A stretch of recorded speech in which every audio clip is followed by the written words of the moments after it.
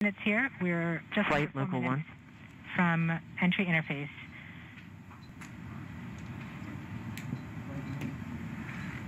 We don't need these 1s and 0s, as Swati said, but to land safely, but we really need it for our own health and well-being today, to keep our nerves in control. But around this time, a second spacecraft, MAVEN, should begin picking up telemetry from Perseverance and will continue to record that telemetry until several minutes post-landing. We won't get that data for several hours after landing as it's being recorded, and then will be forwarded to Earth later. We are continuing to receive heartbeat tones, indicating that everything is nominal. We're currently at about 3 minutes until entry interface. Okay. Very soon we'll be getting 1s and 0s, I hope, from our radio on the rover.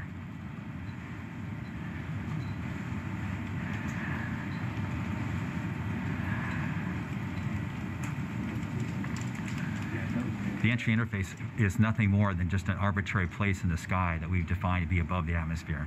But from that point on, there's definitely atmosphere, and above it there isn't. We are 2 minutes from entry interface. Perseverance is to transmit heartbeat tones, indicating everything is nominal.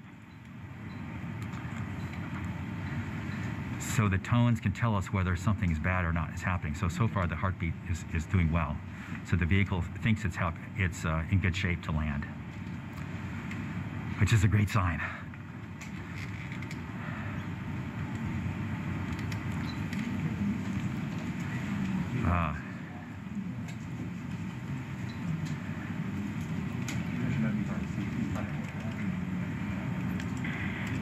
We're just under 2 minutes from entry interface.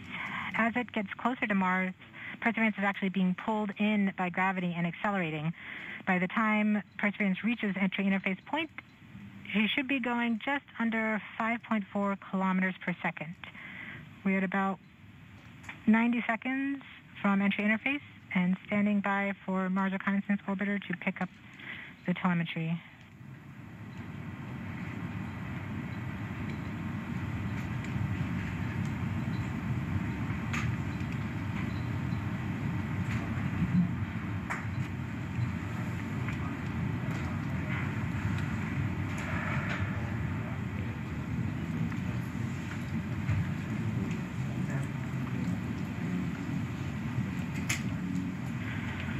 We are 1 minute from entry interface.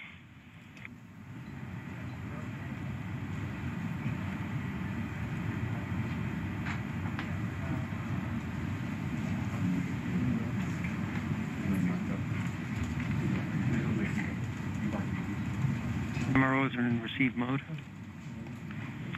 We have confirmation that the Mars Reconnaissance Orbiter is now relaying data from Perseverance. We're about 30 seconds from entry interface. Perseverance is going about 5.2 kilometers per second and is about 190 kilometers altitude above the surface of Mars. Confirm UHF data flow.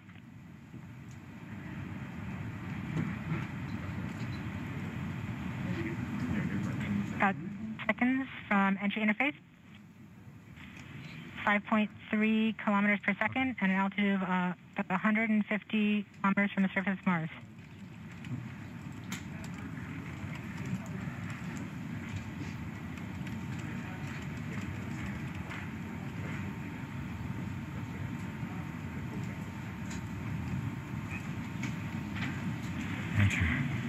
We have confirmation of entry interface. Perseverance is currently going 5.3 kilometers per second at an altitude of about 120 kilometers from the surface of Mars.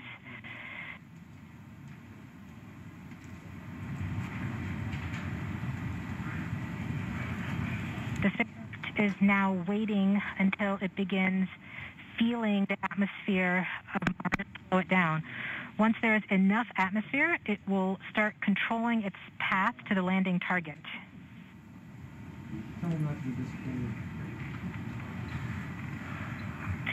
Navigation is also confirming that we can see a little bit of that slowdown of the atmosphere on the Perseverance entry capsule. Our current velocity is about 5.36 kilometers per second at an altitude of about 67 kilometers from the surface. We are probably seeing MRO plasma blackout at this point.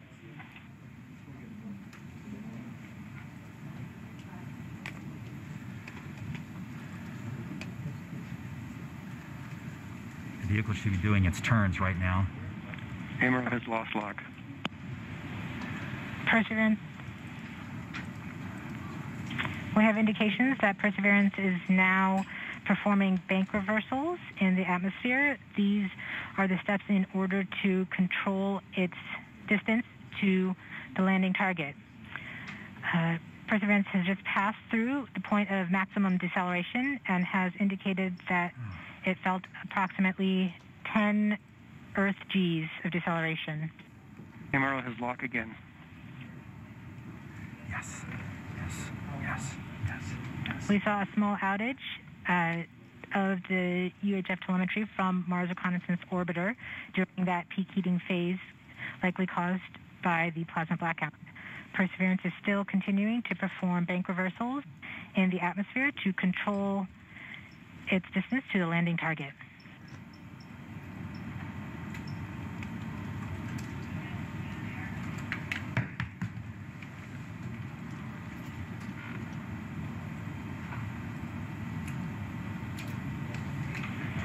Perseverance is going about 1 kilometers per second at an altitude of about 16 kilometers from the surface of Mars. We have entered heading alignment, which means Perseverance is no longer trying to control the distance to Mars, to the target on Mars, but instead is flying straight to the target.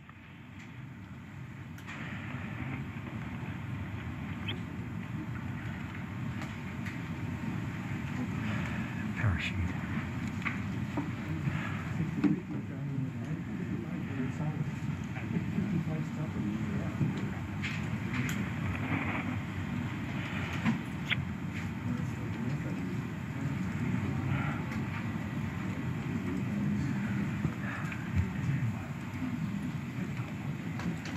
Our current velocity is about 550 meters per second at an altitude of about 15 kilometers from the surface.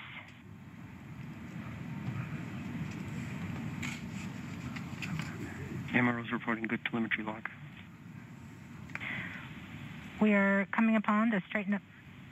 We are starting the straighten up and fly right maneuver, where the spacecraft will jettison the entry balance masses in preparation for parachute deploy and to roll over to give the radar a better look at the ground.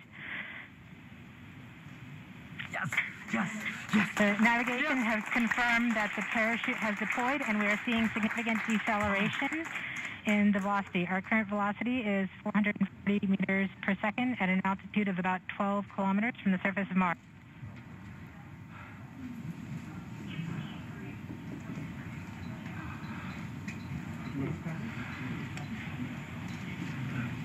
Yes. Perseverance is now slowed to subsonic speeds, and the heat shield has been separated.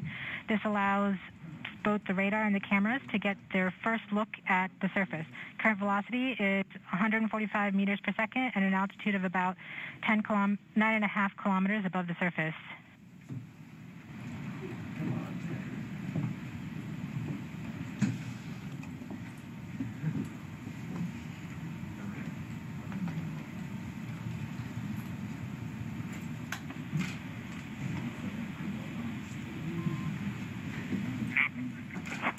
Yes, yes, yes. Perseverance now has radar lock on the ground. Current velocity is about 100 meters per second, 6.6 kilometers above the surface of Mars. Perseverance is continuing to descend on the parachute. We are coming up on the initialization of terrain relative navigation and subsequently the priming of the landing engines. Our current velocity is about 90 meters per second at an altitude of 4.2 kilometers. Almost there.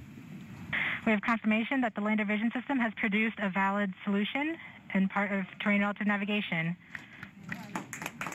Yes. We have timing of the landing engines.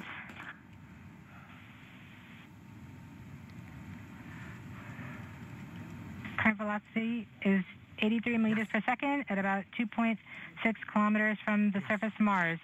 We have confirmation that the back shell has separated. We are currently performing the divert maneuver. Current velocity is about 75 meters per second at an altitude of about a kilometer off the surface of Mars. Gear and safety Bravo.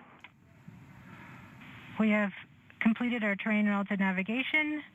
Current speed is about 30 meters per second, altitude of about 300 meters off the surface of Mars.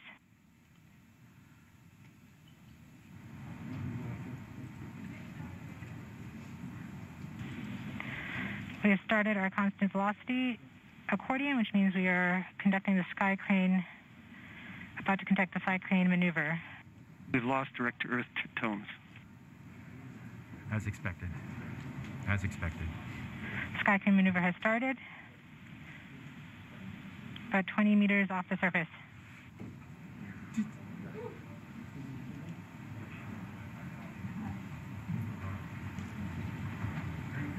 We're getting signals from MRO.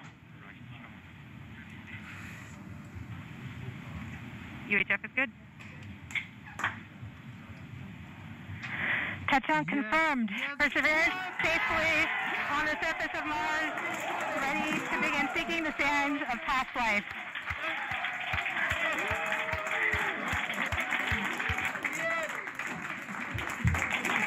At this point, the descent stage has flown away to a safe distance. Perseverance is continuing to transmit direct through Mars Reconnaissance Orbiter to Earth.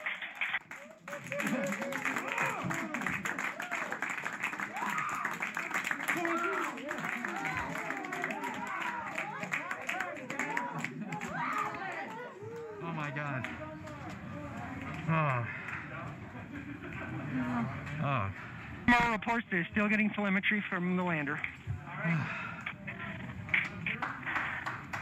All right, all stations. We got it. We're Touchdown there. confirmed. We're going to wait for the images. Wow. This is so exciting. The team is beside themselves. It's so surreal. Stay tuned. We might get some pictures. That'd be great.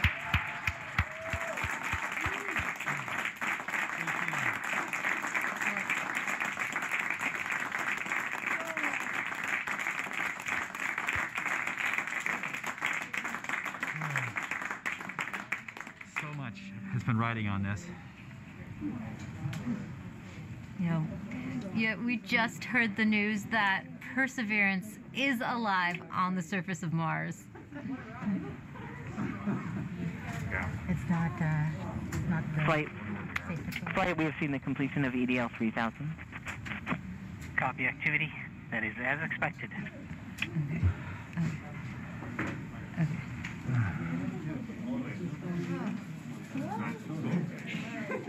MRO is still seeing a strong signal from the lander.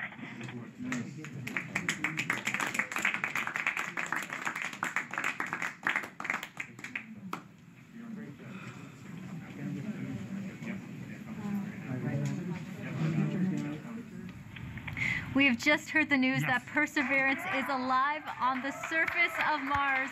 Congratulations to the mission. And looks like we have some more news in. It looks like we're getting the first image. Here, take a look at the first image.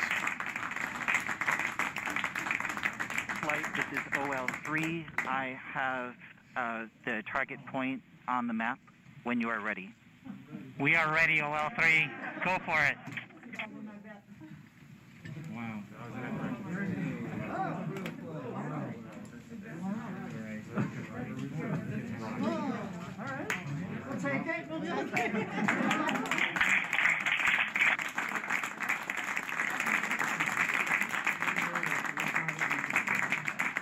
Flight, I'll be moving in, showing you the safe zone that we've landed in.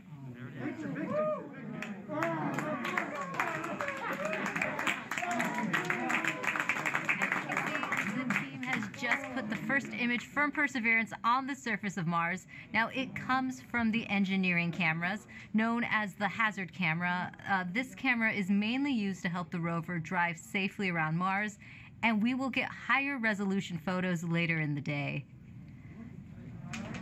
Look at that, right? You get the six. Wow, let's see our engine. Nice. This is amazing. Here's Andrew.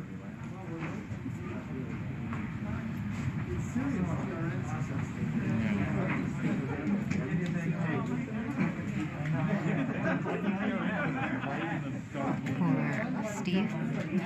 Stand by for Steve.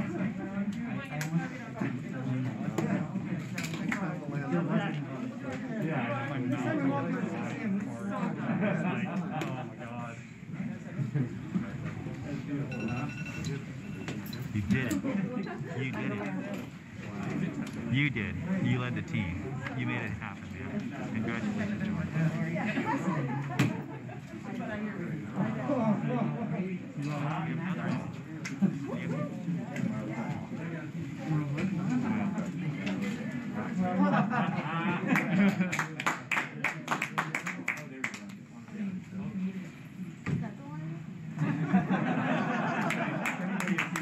We just got our second image in.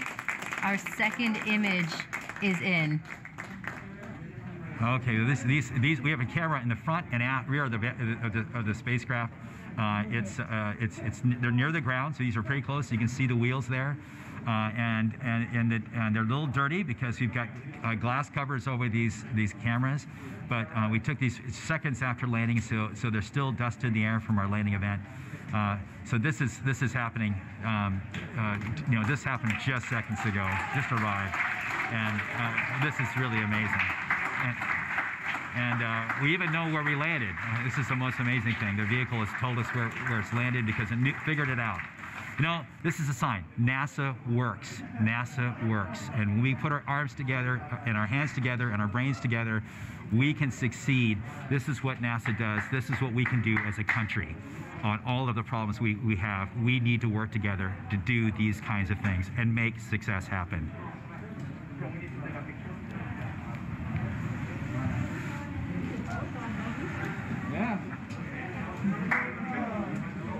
And joining us now is the acting administrator of NASA, Steve Jurczyk. Steve, welcome and congratulations. Hey, thank you. What an amazing day. And how does it feel to have another rover on Mars? It's amazing to have Perseverance join Curiosity on Mars, and just a credit to the team. I mean, just what an amazing team to work through all the adversity that goes and all the challenges that go with landing a rover on Mars, plus the challenges of COVID, and just an amazing accomplishment. And what does this mean for NASA and its future plans? So for robotic exploration, every time we execute a mission with new instruments, we discover new things and things we never thought we would discover. So that always informs our future robotic missions, both landers, rovers, and orbiters. This mission also has technology on it. One of the cool things is the Ingenuity helicopter. It's an experiment on this mission, but if it's successful, we can use it as an science observation platform by putting instruments on it, and also use it as a scout for future rover missions, and then just the entry, descent, and landing capability. It'll allow us to land more larger, more ambitious robots on the surface of Mars, and then for human exploration. We have the Mars Entry, Descent, and Landing Instrumentation, which is going to give us EDL information. We have the Mars Environmental Dynamics Analyzer. It's going to give us size and properties of dust particles, because when we send people, we're going to have to deal with that dust. This is just an incredible mission because of the science and the technology, and then caching samples for a Mars sample return mission. That will be an amazing mission, the first round trip to Mars and back, and bringing those samples cached by Perseverance back to Earth to examine with state-of-the-art equipment in our laboratories here on Earth. We have so much to look forward to. And we also have a student question coming in from Landon. Let's take a look. Hi, my name is Landon Applegate. I'm in 6th grade, and I'm going to Academy for Academic Excellence. And my question is, do you think we could get resources from Mars to help on future missions, or even as like a launching point? Great question, Landon. Actually, we have an experiment called the Mars Oxygen In Situ Resource Utilization Experiment, or MOXIE, and it's going to demonstrate generating oxygen from atmospheric CO2, and that could help generate breathable oxygen, and even if we can liquefy it, oxidizer for propulsion systems. So that's a tech demo on Perseverance. And then we're going to continue to characterize the frozen water on and below the surface of Mars, and eventually try to figure out how to extract that water from the Martian soil, or what we call regolith. And then we can use that for potable water and also break it down into oxygen and hydrogen for rocket fuel. So absolutely, we're going to try to eventually figure out how to live off the land to support human missions to Mars. Thanks for taking the time to talk to us today, Steve. Thank you. And now that Perseverance has safely touched down on Mars, let's learn more about what's in store for the rover. Joining us now is Surface Mission Manager Jessica Samuels. Jessica, your surface operations team has now taken over. What are they doing now? Yes, hi Raquel. We are so excited here in the Surface Mission Support area. The team will do a handover with the entry, descent, and landing team and pass any critical information. And then this team behind us will be the team that does the health and safety assessments daily as we progress on this mission. And what do the upcoming weeks look like for your team? So as we enter Mars time now, the commanding team will be working overnight while the rover is asleep so that we can perform the initial checkouts of our key rover functions and our science instruments. And we have to do this all in time for the regularly scheduled communication pass, which happens in the morning. And so we will be working around the clock, making sure that Perseverance is healthy, and we will begin this exciting adventure. And can you tell me, what's it like living on Mars time? It's a little bit like constantly, flying and changing your time zone. The rover, on Earth, the rover wakes up at the same time every day, but on Earth, that's 40 minutes later. So the team is going to be shifting our work schedule by 40 minutes as we come into work over the next few weeks.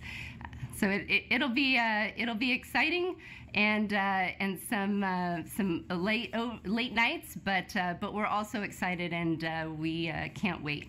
It's a whole new lifestyle. Yes. We also have a student question for you. This is Sophia's video. Hi, my name is Sophia Lopez, and my question for NASA is, how's Perseverance gonna survive? And here's a drawing that I made from Perseverance thinking about Earth. Thank you.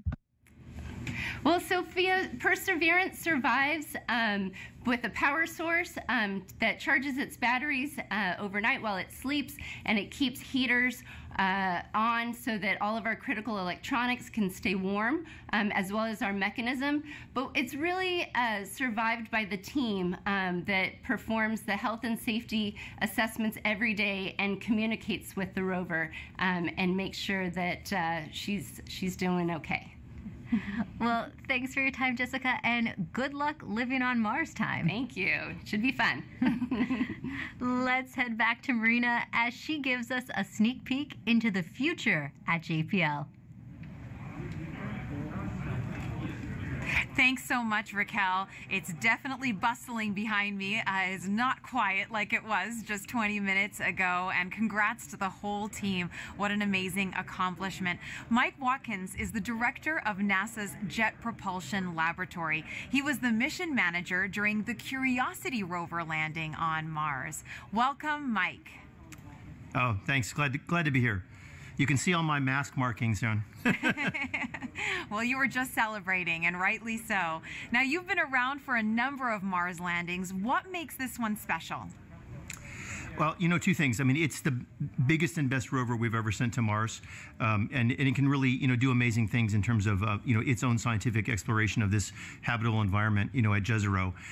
But, you know, it's also, as you've heard today, you know, it's the first step in Mars sample return. So really, you know, it's not only doing its own mission, it's setting us up for a series of missions and to bring those samples back. And, you know, a lot of the effort to develop the rover was specifically designed, you know, for that sampling and caching system. It's one of the most complex robotic systems ever made.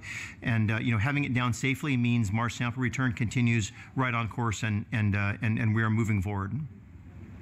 Wonderful. Now, JPL has a long history with robotic space exploration. Why do you think it's so important to continue to push those boundaries? You know, there's a lot of reasons. I mean, obviously, you know, for places that are far away, like Mars, and even farther away, you know, like Europa, right now, robotic exploration is the only way we can make those scientific discoveries and really understand these early habitable environments. In the case of Europa, maybe it's even still habitable. And, you know, we're not ready to go there with astronauts yet, but the robots are ready to go there. And so we always, you know, are forerunners and pathfinders of human exploration. And we start by sending, you know, our eyes and arms there in the form of a robot. And it is just fantastic to be able to do that and to learn from each rover, learn from the science and the engineering, and make the next one better and make more and more discoveries. And every time we do one of these missions, we make fabulous discoveries. And you know, each one is more exciting than the last. The future does look exciting. Now, as director of JPL, what would you like to say to those teams right now celebrating? Oh, you know, obviously they have earned it. Let me tell you. I mean, they have worked, you know, for years and years on this mission. And then in the past year, of course, we had the COVID experience. And you know, I want to thank not only the team, but also, you know, all of JPL. You know, a lot of folks had to pitch in here, you know, in terms of making sure our remote telework, you know, our IT systems were good enough to support folks working from home. You know, all of the folks looking at PPE and our safe distancing and reconfiguring facilities to make them safe for the employees. It's just an incredible amount of work by the entire lab, and of course, especially by this team. And you know, and in one sense, you know, the 7 minutes of terror are very exciting. But on the other hand, you know, the mission's just started, right? We built the mission, you know, not to land, but actually to drive and get the samples and do other technology, you know, demonstrations. And so, you know, for much of the team, you know, this part of the mission's over, but for most of the team, the mission's really just starting. And so, you know, I think they're very excited, but, you know, everybody, I think, can take a deep breath and a sigh of relief now that we are safely down on the surface. Yes, that collective sigh of relief, and I hear a lot of excitement and celebration behind me as well. So thanks so much for joining me, Mike. It's my pleasure, and thanks to everyone for joining us, too. Congrats again to the Mars 2020 Perseverance team for a successful landing. Back to you, Raquel. Now, there will be a flight test coming up for the Ingenuity Mars helicopter, and if this technology experiment is successful, it would mark the first time we have taken a power-controlled flight on another planet. Sometimes you have to do something just to show that you can do it. When the Wright brothers flew for the first time, they flew an experimental aircraft. And in the same way, the Mars helicopter is designed to show that we can fly powered helicopter flight in the Martian atmosphere.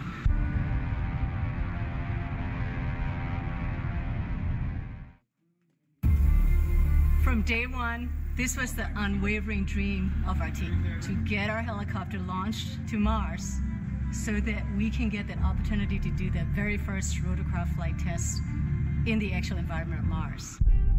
It's extremely difficult to fly at Mars because the atmosphere is so thin compared to Earth. At Mars, it's less than 1%. So the first and foremost challenge is to make a vehicle that's light enough to be lifted. And then the second is to generate lift. The rotor system has just been very fast. 2,000, 2,200, 2,400, 2,600. We're spinning between 2,000 and 3,000 revolutions per minute, and it takes a lot of energy. So it's that balance of a very light system, yet having enough energy that's needed to, you know, spin the rotor so fast to lift, and on top of it, having to design in the autonomy. It has to be fully autonomous from the time it takes off to the time it lands. What we do on the ground is we plan the flights, and so we determine from here where we want the helicopter to go. Our experiment window is 30 Martian days. So we have planned up to 5 flights of incremental difficulty. The very first flight, the main thing is we want to get the legs off the ground. And so we will basically go up about 3 meters and we'll hover there and then we'll come down again. And that will be the first, really major milestone. Most of our flights will be at the 3 to 5 meter height.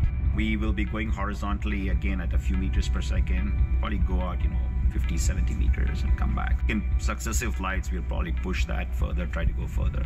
So our priority will be to get back engineering telemetry and not so much images, but I'm sure we'll return a few, because they'll always look cool.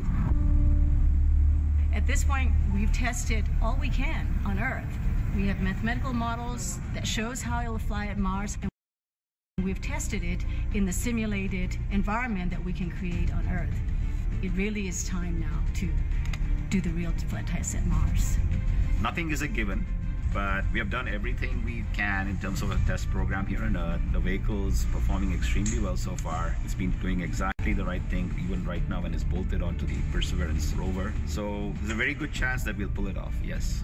But it's still high risk, and none of us forget that you could have a glitch that, could mean end of mission, yes. It's going to be exciting, reacting to any surprises we have. We can't wait. What's really most important is everything we're learning here is for the future